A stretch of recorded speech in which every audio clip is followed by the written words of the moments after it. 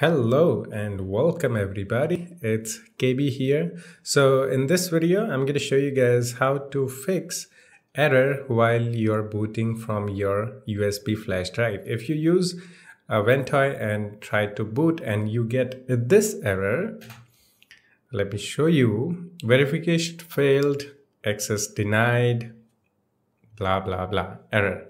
So it's not a big error. You can easily fix this.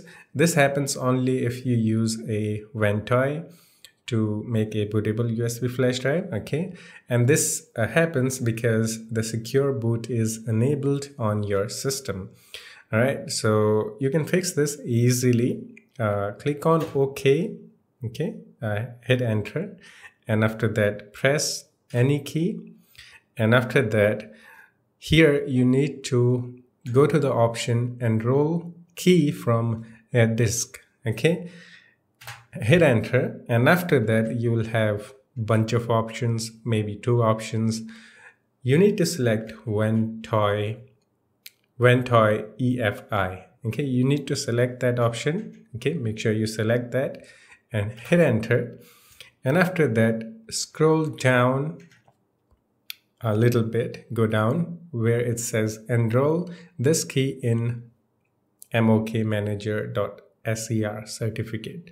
Okay, select that option, hit enter, and go down to continue and hit enter, and go down, hit yes, and now reboot. Okay, and now go to your boot menu again. Okay, and select your USB flash drive again. Just give it a second. Okay, and select a USB flash drive again, hit enter, and this time it will boot. Yay, see, this time it is booting.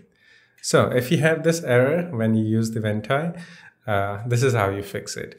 And you want to know the reason why this happens, because if system has secure boot enabled, this will happen. Okay, so that's it. Hope you enjoyed it. And if you want to know how to use Ventoy or how to make a bootable USB flash drive of Windows 11 using Ventoy, I will put a link in the description. You can go there and check that out. Just in case if you don't know how to, and what this video is about. Okay, this video is about how to fix the error when you use the Ventoy. That's it. Hope you enjoyed it. Yeah, I will see you in the next one. Take care of yourself and have fun. Bye bye.